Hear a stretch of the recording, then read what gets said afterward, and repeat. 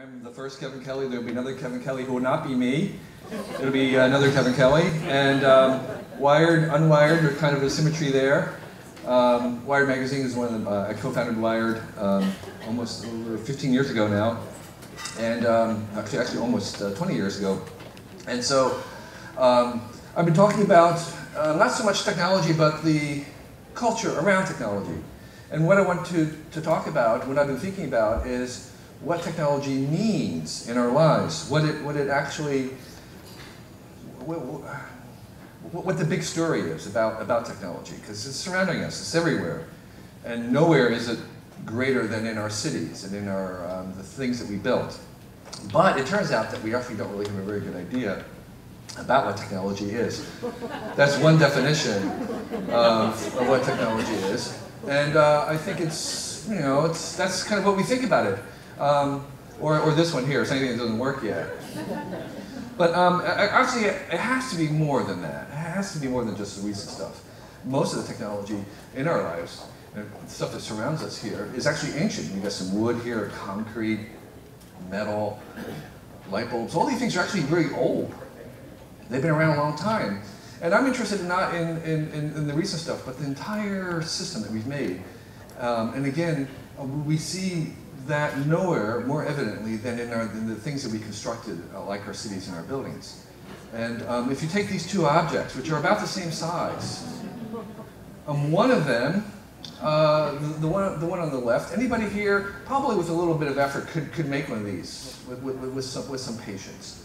But the one on the right, nobody here could make. In fact, as smart as all of us are together, we could work for a long time and not be able to produce this, even the group of us here. And that's because the one on the right requires hundreds, if not thousands of other technologies to make it, to manufacture it, and to support it, and to keep it going. And those other interdependent technologies create kind of a web, kind of an ecosystem of technologies that are all kind of codependent upon each other. And I'm interested in that ecosystem of all these things that are dependent upon each other to keep going and to be made. And if we keep, you know, there's computers behind those, and those computers require thousands of other technologies to support it. And those other technologies of factories and steel furnaces require other technologies to co-create it. And if we take and stand back far enough, we have the largest system of all these technologies together. And I call that the technium. Okay? The technium is all those things together. And, you know, again, we see evidence of the technium in cities, which are just very vast technological contraptions with hundreds, thousands, millions of moving parts and sub-technologies beneath it. But if we stand far enough back, we understand that all these things are kind of codependent upon each other. And what we know about these very large systems is that they act differently than the parts. So what I'm going to suggest is that a spoon, which we make, or your shoe, or your iPhone, is not a lifelike system, but all these things together are. That there are certain behaviors that this system, this technium as a whole have, that are not present in the parts individually. Okay? And so I talk about what technology wants, and when I use technology, I meant what the technium wants, what this system wants. And I use the word want provocatively, but what I mean is the way the way that plants want light. It's not intelligent, it's not conscious, but they lean towards it. They're sort of headed in that direction. There's a bias towards it. There is a general direction that they lean towards light. And that's what I'm talking about. The technium has certain leanings, certain biases. What are they? I know that technology can want something because I had that experience. Just down the road here at Will Garage near Stanford is a robotics company. This is the PD2. This is a robot that has been programmed to find its own power. So it roams around through offices. It's a help bot, and it roams around through offices, and it can locate a plug. It has 9 eyes. It can locate a plug. It can take its tail, and it plugs itself in, right, with its hand. Just actually plugs itself in and recharges itself. I stood between it and the outlet. And it was very evident that it wanted electricity. It wasn't going to hurt me, but it was going to get it. And so it's not conscious, It's not intelligent, but it has maybe the grasshopper level of survival saying, I need that electricity. And so I use want in this sense, that there is a general bias in this system of all the things that we've made towards certain things. And my investigation was to say, what are those things? Because if we are making this world full of more and more technology, and it's having its own agenda, so to speak, outside of us, independent of us, but not completely, and I'll explain that, what is it? What are the general things that all things being equal, this technology is leaning towards? And that's sort of what I've been investigating. So, to cut to the answer, my conclusion is that what the technium wants is the same thing that evolution and life want. And I'll explain how I get there, but I just want to tell you where I'm going. And so the question, of course, is, well, what does evolution want? And this is a very controversial idea, that evolution wants anything. One of the late Stephen Jay Gould, who was one of the most vocal and brilliant writers on evolution, really is very adamant that there was no wants in evolution, there's no progress, that it was completely random, that there was no, there was all contingent, and that if you rewound the tape of life back to the first cell on Earth, and let it run again under the same conditions, that we would get something completely different. There's another band of people, including among them Richard Dawkins, a very big advocate of evolution, who really say the evidence shows the opposite, that if you rewind the tape of life and run it again, you actually keep getting the same things over and over again. And that's called convergent evolution. We have lots of examples of it around the world. The camera eyeball was invented by different species 30 different times in different taxon. Flapping wings was invented 4 times in the bats, insects, birds, and pterodactyls. And there is a sense in which the minds, little tiny minds, brains, keep forming throughout life, again and again. And they're all independent of each other. And it's a sense in which there are certain forms, certain biases that there is in the general system to bias in certain directions. And so I take that view of a progressive evolution that is not completely random, that is going to, like many systems, if you rerun the systems over and over again, you discover that there are biases in the system. So what does evolution want? Well, when I say this is progressive, what I'm not talking about is this idea that there is a ladder of evolution and that the humans are at the top. But there is a long-term arc in evolution where you start with a little tiny simple cell, and over time you get more and more complex things. Okay? Now, it doesn't mean everything is getting more complex, because we still have those bacteria. There are a lot of them. In fact, most of the life on Earth is bacterial. But the leading edge continues to get more complex. And that's true about, obviously, technology. Most of the technology in the world that we surround ourselves with concrete is no more complex than the Romans made it, but the most complex that we make is more complex. And so there is a arc, in that sense, from the simple to the complex. And again, emphasize that this is not a ladder climbing up with the humans at the top. You want to think of this as a radial explosion outward. There are about 8 million living species that we know about on Earth. All of them are all equally evolved. The horseshoe crab and the starfish and the bacterium and humans all have about the same amount of evolution, have undergone the same amount of evolution over time. We're all equal distance from the beginning. And so there is a sense in which this is a radial outward expansion of evolution, and that is the direction outward. What I'm not talking about a destiny, some utopian endpoint that we're all going to. I'm talking about a direction of outward expansion, in this case, of complexity or diversity. One of the things that we see about life is that it gets increasing diversity over time. There's more and more diversity now than there was 1 billion years ago, and there's even more than it was 2 billion years ago, and there's even more than it was 1 million years ago. That the diversity of life on Earth continues to expand. That is the general trend of what evolution does, is it increases the diversity of things that are available. Sure, some species go extinct, but there's more new species that are made that go extinct. So overall, there's a net gain in the number of species. if you make a list of the other things that we see in life, there's increased complexity, as I mentioned, increased diversity, increased specialization. The first cells were very general purpose. We made more and more specialized cells over time. In our own bodies, in your bodies, you have 250 specialized cells. You have cells, skeletal cells, you have heart cells, you have brain cells. So we, as mammals, have more specialized cells than other organizations that were earlier in life. And so we see specialization increasing. We see mutualization, meaning parasites, symbiotes, dependencies on other living organisms, social insects. We see increased socialization and mutualism happening in life over time. We see increased sentience, mindfulness happening in time. And the one I want to mention here, evolvability, which is a very big one. The thing about life is that over time, it constantly evolves life to become more evolvable. Okay? This is a really big thing.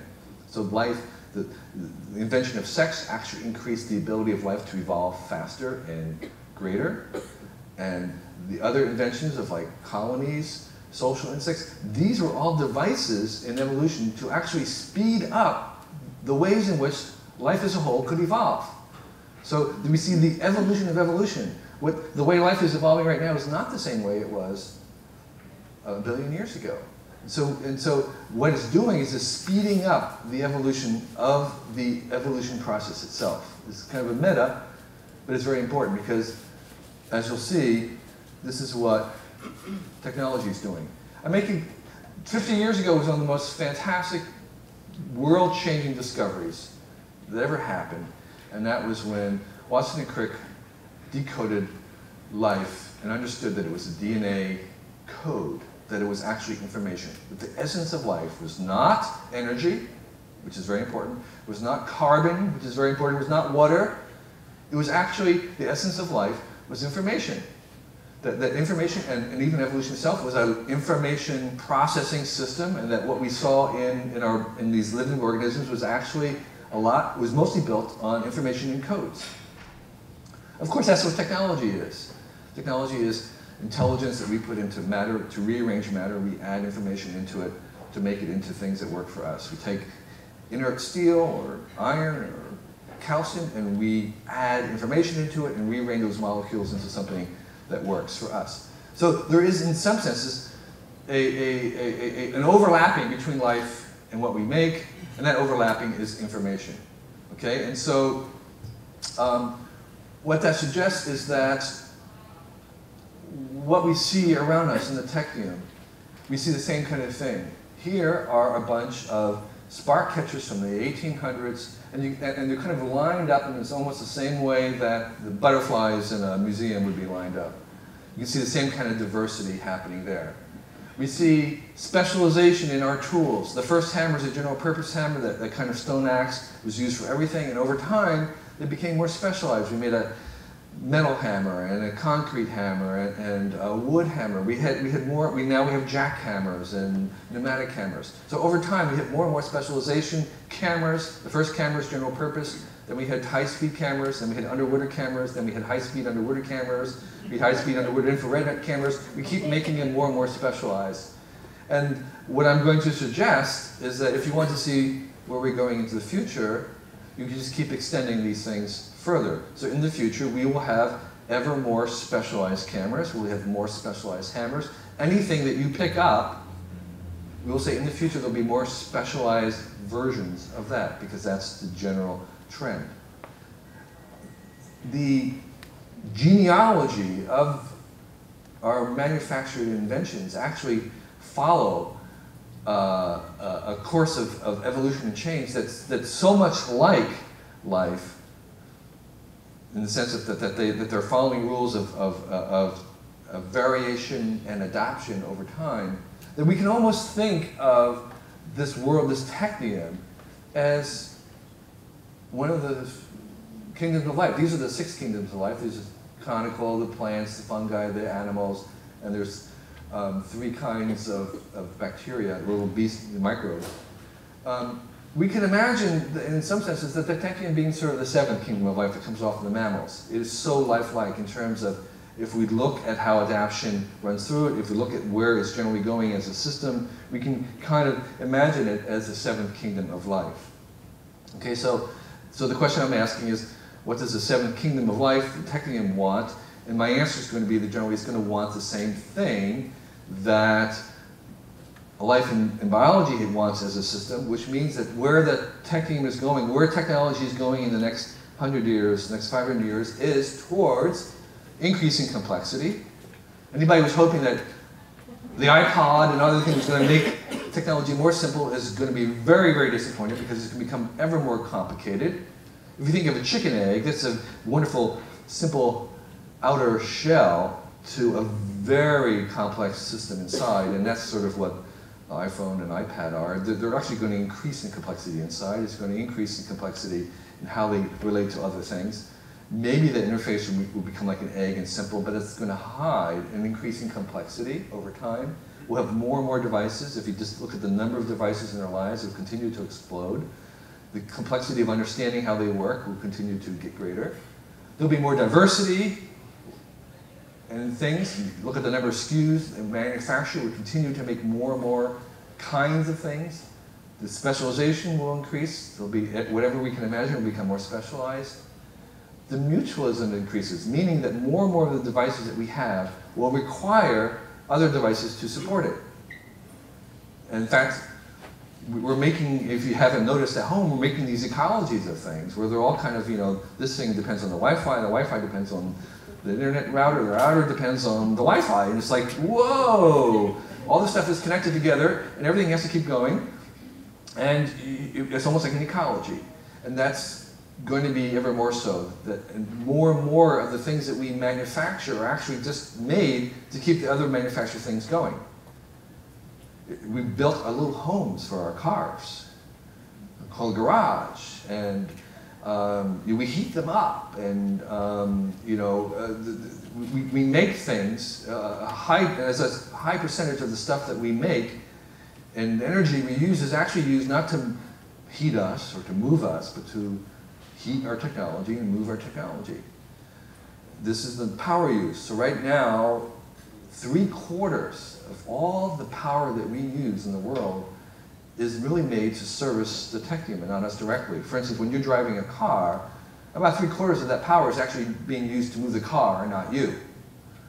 So we pay this sort of price, and more, most of the data in the world is not between humans and humans. This is between machines talking to machines.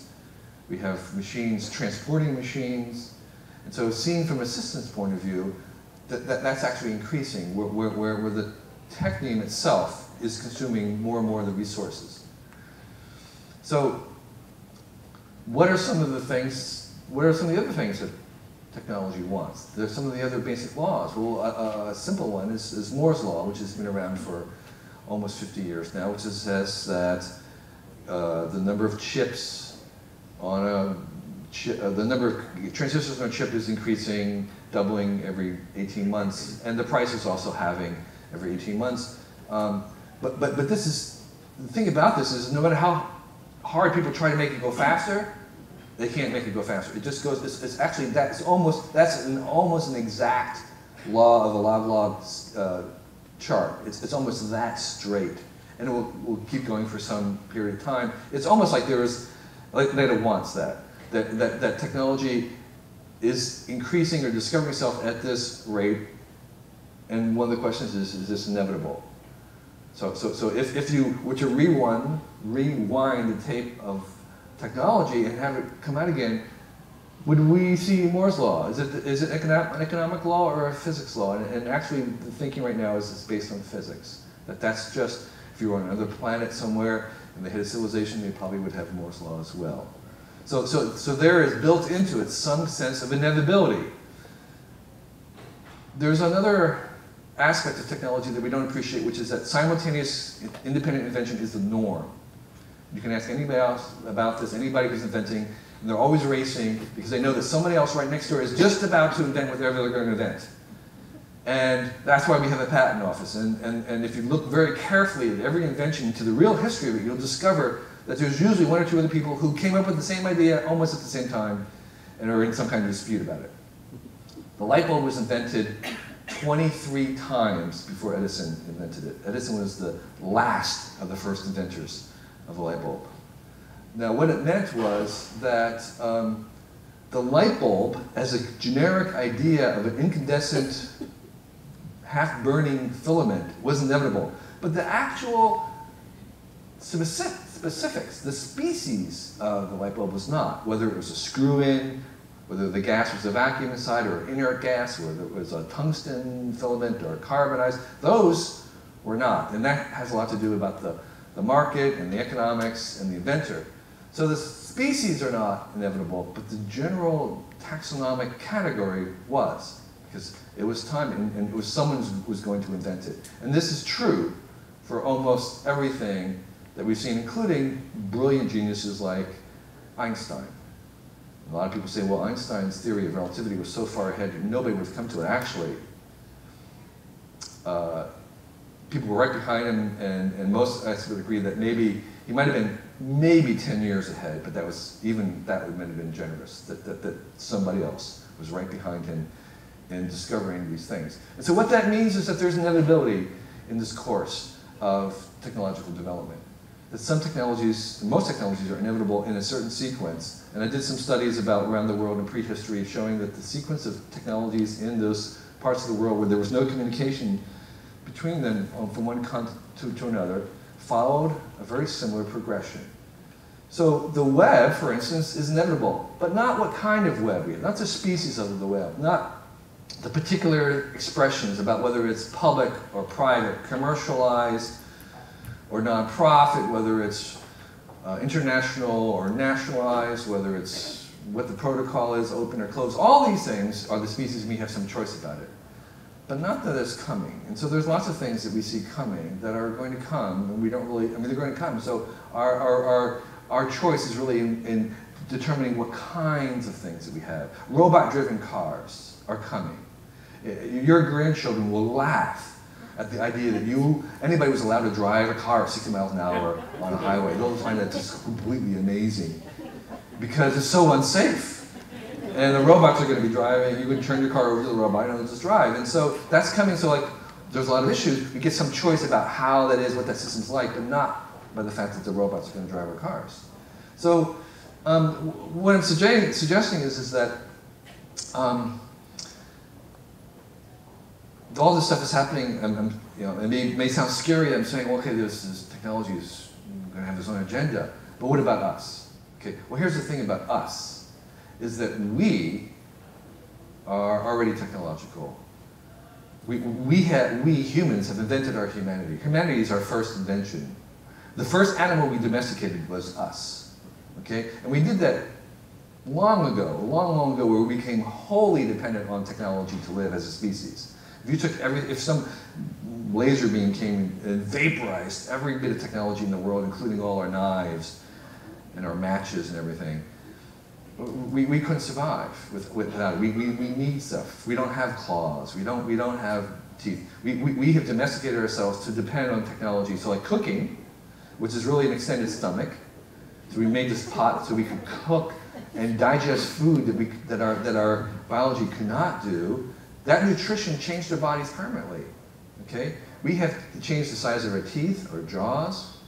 We became lactose tolerant in some races as adults very, very quickly after domesticating milk-giving animals.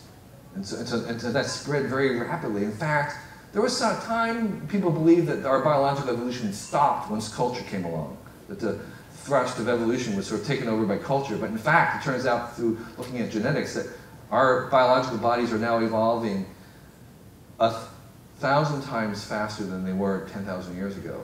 So we're actually speeding up our biological evolution, and we are now completely dependent. We have re-engineered our bodies inadvertently to be dependent upon technology, and we're doing that even more so as we go along. We're not done yet. We're still inventing ourselves. Genetic therapies and all these other kinds of things, those are prosthetics, cochlear ear plants, and all kinds of stuff. We are changing ourselves and who we are. And so there is a sense in which we are part of this thing. So it's not that the tech team is out there and there's us. We are part of the technium. And this dual aspect, where technology has its own agenda, it's kind of selfish, and yet it serves us, that's the origin of a lot of our conflict and our tension about our feelings about technologies. Because, yeah, sometimes it does great for us, but maybe we're kind of serving it, maybe we're kind of like slaves to it. Maybe we're just doing it what it wants. And both of the things are happening at once. Because it's a self-creation. And when you have self-creation, that means that you are both the created and the creator. So we have both created technology, and we are the creation of technology. We've created ourselves. So that paradox, that conflict is going to be there forever. And in 1,000 years from now, people will still be wrestling with this feeling that technology wants something from us and that we're in control of it. I don't know, no, I want. And so that two-mindedness is inherent in the technium, in the technology. And so most of the problems that we have in the world are caused by the things that we have invented. They're technogenic. Okay? So we have to acknowledge the fact that most of the problems we're dealing with today have been made by our previous technologies. Most of the problems we're going to be dealing with a century from now are going to be generated by things that we're making today. Okay? So some people would say, well, that's kind of like that makes technology kind of like a wash, right? If it's making as many problems as we solve, then what's the point of it all? It's just kind of like neutral. And actually, I reject that, because here's why. And that is because it turns out that we don't need very much advantage in technology. It can be 1%. If we can use technology to create 1% more than we destroy every year, that 1% compounded over centuries is progress. That's what civilization is. If we can use technology to create only 1% more than we destroy, that, or maybe it's 10%. It doesn't have to be very much. It doesn't have to be much better than bad to actually compound that over centuries to get something good. And I think I know where that 1% comes from, and that is that if you go back to that rock, the hammer, that hammer, when it was invented, created a new choice that we didn't have before. You could use the hammer to build something, or you could use the hammer to kill somebody. Even when you take the negative consequence, even when you use it to hurt, you still have a choice that you did not have before. And that's what technology is giving us. Every time we invent something new, we have new choices and opportunities that we didn't have before. And those new choices are the 1% advantage. Okay? So this is what we're getting. And when we have a bad idea, what do we do about those bad choices? Well, if I were to spout some bad ideas here, nobody here would counsel me, you need to think less. Stop thinking. Okay? No, the response to a bad idea is a better idea. And by the way, there's a better idea than that, just so we know. That turns out, so that's the whole point, is that, okay, that turns out to be not such a good idea, so we have a better idea. And the same thing with technology. The proper response to technology that hurts or causes a reduction of options is not less technology. It's better technology. Okay? So, what that means is that what we know in the course of things is that there has not been a single invention that we even come up with that we haven't been able to find a better, greener version of. So every time we think of something, we actually are able, so far, to actually devise or invent something that's greener, which suggests to me that the technium, being the seventh kingdom of life, is not inherently anti-life, that it must be compatible with life, because it's the seventh kingdom of life, and because we're always capable of inventing something that's more compatible with life in the natural systems. So, what is technology giving us in the long term? What does it mean? Why should we bother making stuff? I mean, yeah, we're making stuff, and lots of times it seems like we're just making crap, and we're just making consumer stuff, and it's just more of this stuff in the world, and more that we have to take care of, and maybe it's distracting. And that all may be true. But also, I think it's doing something else at the same time, which is that what it's giving us is giving us this progress, and this progress is built of, let me just go through here. The idea that we are creating, we're creating these things: differences, diversity, options, choices, opportunities, possibilities, freedoms. That's what technology is giving us. It's creating almost as many problems as it makes every time, but it's also giving some incremental increase in those things. And this, by the way, is why people by the hundreds of millions are moving to cities. Why are they leaving these beautiful, idyllic villages in South China or in Indonesia or on the plains of Africa, whatever it is, with organic food and a great supportive family? They're moving by the millions, as they have throughout history, going to the cities, because what cities give them is this. They're living in ghettos in cities, because even a ghetto and a slum in a city has more diversity, differences, options, choices, and possibilities than does their little village. Okay? And so cities are basically, as the largest pieces of technology that we have, they're demonstrating and they're conveying all these choices and possibilities. And so people move there, they leave, and they know what they're giving up because they go back to visit. They know the beauty and the support and the centeredness and the satisfaction that you have in the village, but they're going to these grungy places because it's technological, because they're getting the benefits of technology. So, what if this guy Mozart was looking for technology would help express his potential, and he found the symphony and the piano. But what if he had been born before the technology of the piano had been invented, or the symphony? What a loss to him and to us that would have been. What if Van Gogh had been born before we invented the technologies of oil painting and that allowed his expression? What a loss to him that would have been. Or what if Hitchcock had been born before we invented the technology of the cinema and those opportunities? Well, that means that somewhere today, there's a young boy or girl, some Shakespeare of our era, who is waiting for us to invent their technology, so they have the full expression of their genius and can share us. And so therefore we have, I think, an obligation to increase the technologies of the world, to expand those possibilities for the children of today and the children of future generations, so that everyone would have some potential chance to express their genius and share with us their potential.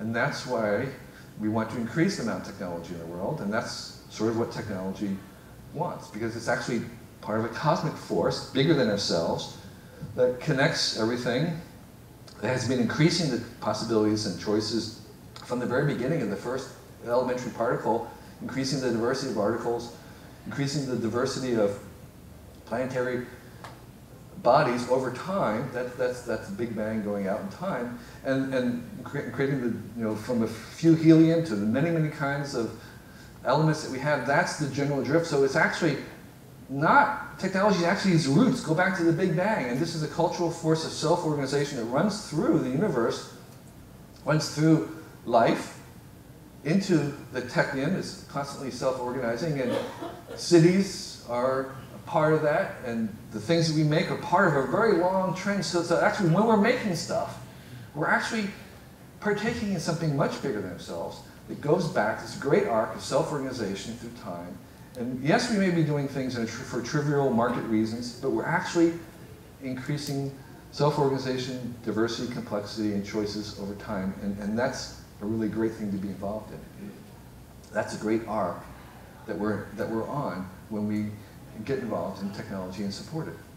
So those are this expanding possibilities throughout the universe. There's no destiny. I'm not talking about some endpoint, some omega point. I'm talking about this radial expansion out of increasing possibilities for everybody. And that's what technology wants. So thank you for your attention.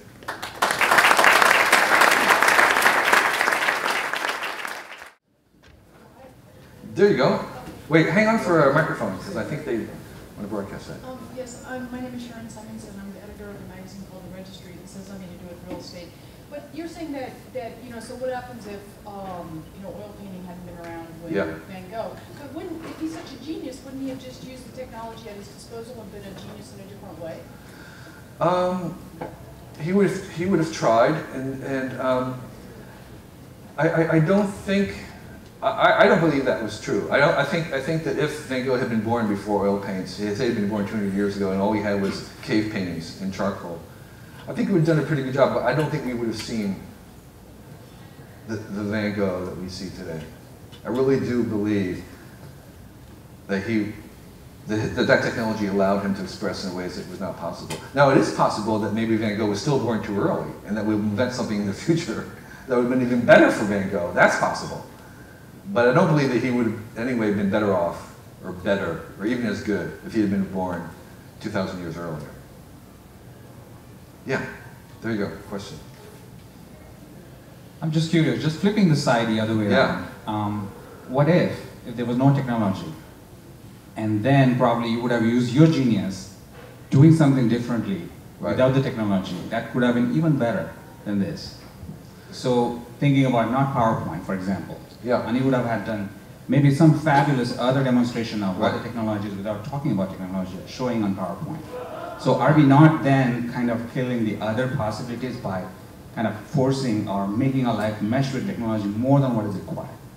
Yeah, of course, now I'm using technology in the broadest sense. So we have to understand, of course, that reading and writing is a technology, right?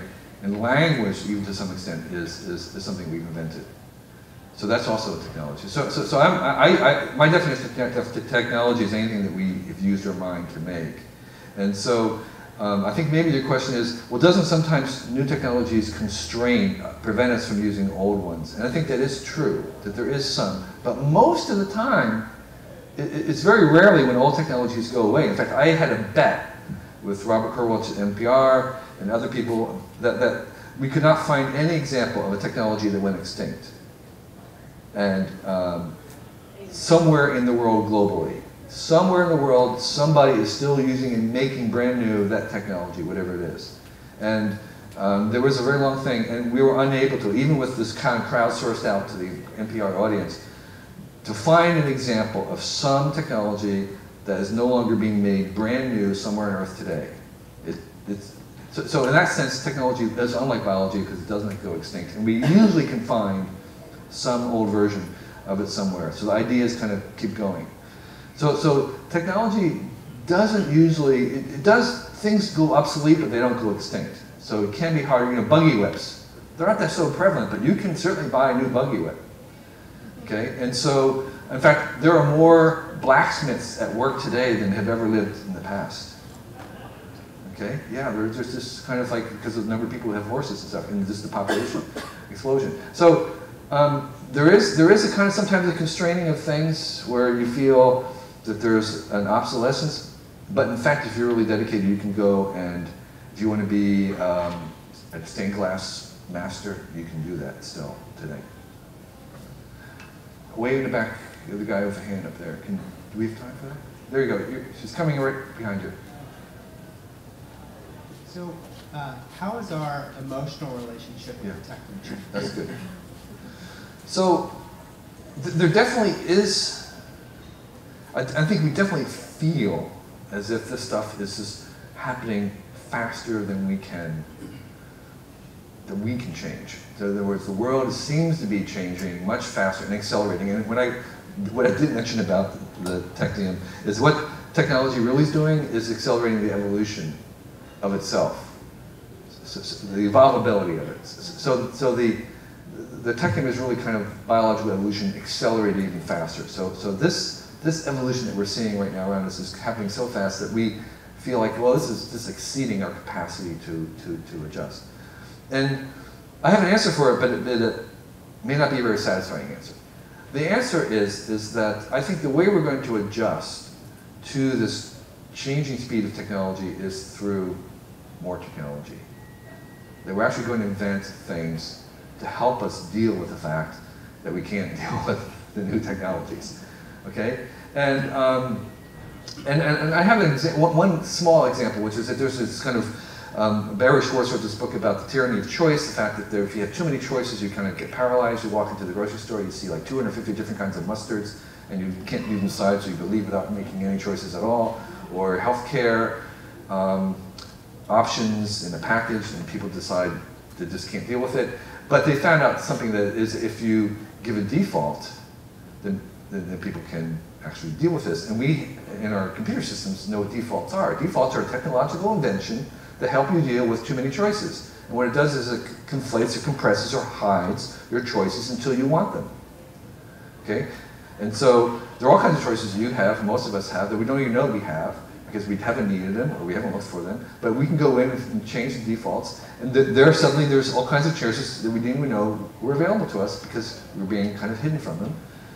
That is a technological invention, a very crude type, that's helping us deal with the fact that there's so many choices. And I think we're going to continue to invent new things that will help us deal with the fact that we can't keep up. And that sounds like a very technocentric view of the world, but that's what I think I see happening, is that we'll modify ourselves, or use technologies upon ourselves eventually, but even in the meantime, just things that are around us to deal with the fact, to slow things down, to make them look like they're slower, and to hide choices, to in some ways give us the facility so that we can actually deal with the thing going very fast. So I see evidence of that happening already. Yes? I'm wondering about the... Well, hang on one second. I think they'd like to have a mic. And this will have to be the last question. Okay. You speak to all the positive benefits Yeah. that have come out of the technology and over time how things are constantly improving, but I'm wondering about the cost side of it, or is there a warped, or reverse side that comes out of some of that technology? And, does the good always win out over the evil? No, I mean, I think, as I said, I suspect that 49% of everything we make is horrible. Crap. Dumb, bogus, harmful, problems, okay? Destructive. But 51% is great, fantastic, wonderful, good for us. That tiny differential, there's more good in the world than bad, but not by very much. But that's all we need over time. Okay, so that tiny little incremental thing compounded over time is what gives us progress. Are there technologies that are bad? Yeah, sort of like spraying DDT over agricultural crops. That was a total environmental disaster. However, the same molecule used spraying around households is actually the best effective malaria eradicator, saving hundreds of millions of lives a year that we know about. We just want to move that job. But yes, we're certainly capable, and most of the thing I'm just saying is that most technology is going to create almost as many problems as solutions. That's inherent. I'm not a utopian. I mean, most of the stuff we're making, like, okay, here, the most powerful technology we've made, the internet, right? Well, a technology is only powerful if it can be powerfully abused. If it cannot be powerfully abused, it's not a powerful technology. We are going to abuse the power of the internet in some ways. It's inevitable. Okay? We haven't seen it yet, but there will be ways in which it will be abused. And it'll be really horrible. But those technologies, the technology of the internet, give us new choices and possibilities we've never had before. And those new choices are what redeem it. Because that's what we're expanding. It's expanding possibilities, opportunities. And that expanding possibilities is where the positive aspect of technology comes from. I really thank you for your attention. I'll be signing books over there at some point. So thank you.